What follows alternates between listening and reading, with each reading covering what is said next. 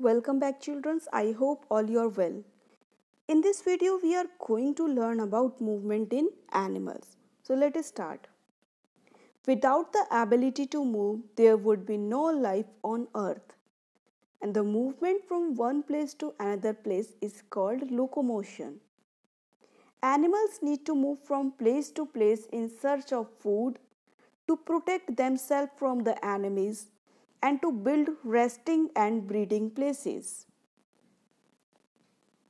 There are animals that move on land, in the air, and in the water. Each of these environments requires a different type of locomotion. So different animals have different mode of locomotion. Some animals fly, some animals walk and run, some animals swim, and some animals crawl. So let us start with aquatic animals. Aquatic animals have special organs which help them to swim. Fishes have adapted to live in water. Fishes have fins to move in water. The fins help fish to swim and to maintain balance in water. The tail fin helps them to change direction. When aquatic animals move through the water, they need to overcome a force so that they can move easily through water. This force is also called water resistance. So, to overcome this force or water resistance, fishes have some structural adaptation, like they have streamlined body, they have modified limbs, and they have swim bladder. Fishes swim by moving their body and the tail area. Fins allow the fish to move and to keep balance and to turn. Fish keep their balance with pelvic and pectoral fin. The scale-covered streamlined body is slimy, which help them to swim faster and for moving up and down, and for keeping to a particular depth. Fish use a gas-filled swim bladder. So these are the adaptation of fish. Turtle and tortoise have paddle-like limbs which push water and help in swimming. Observe a frog's movement on the ground. A frog supports itself with its hind legs when it jumps. They have a number of movements to adaptation with environment such as climbing, jumping, walking, running and swimming. Frogs have webbed feet to swim, and on land they use their long hind legs to jump. Penguins use their two forelimbs as flippers to push water and to swim. Penguins may spend several months at a time at sea and only coming a seashore for breeding.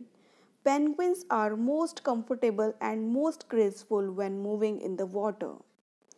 Penguins have strong but short legs. Their big feet are webbed to help with swimming.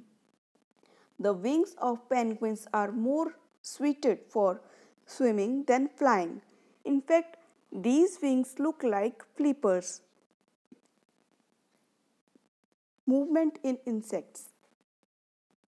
Insects have 6 legs which are used for movement.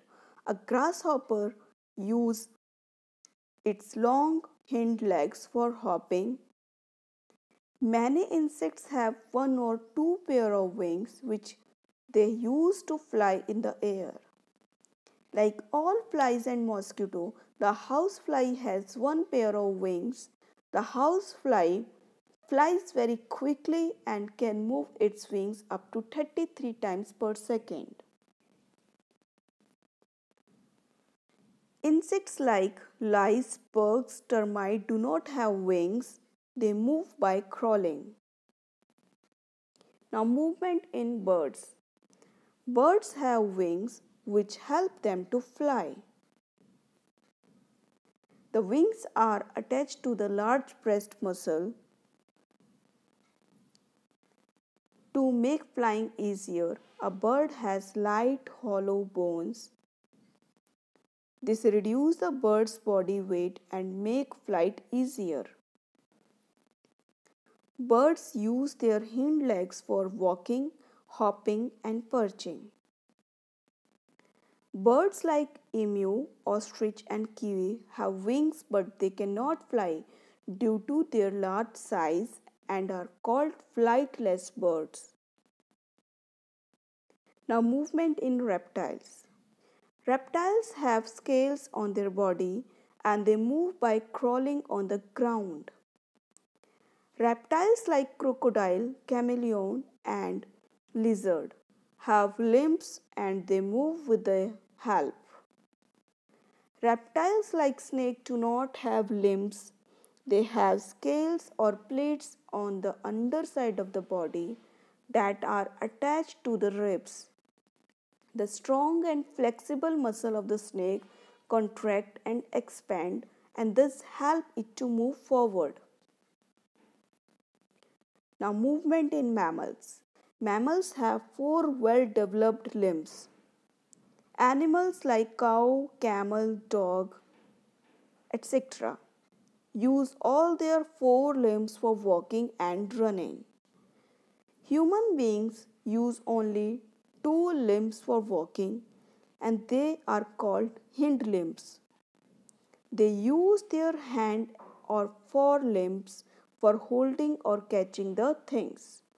So in this video we learnt about the movement in animals. In next video you will learn about the migration. Thank you.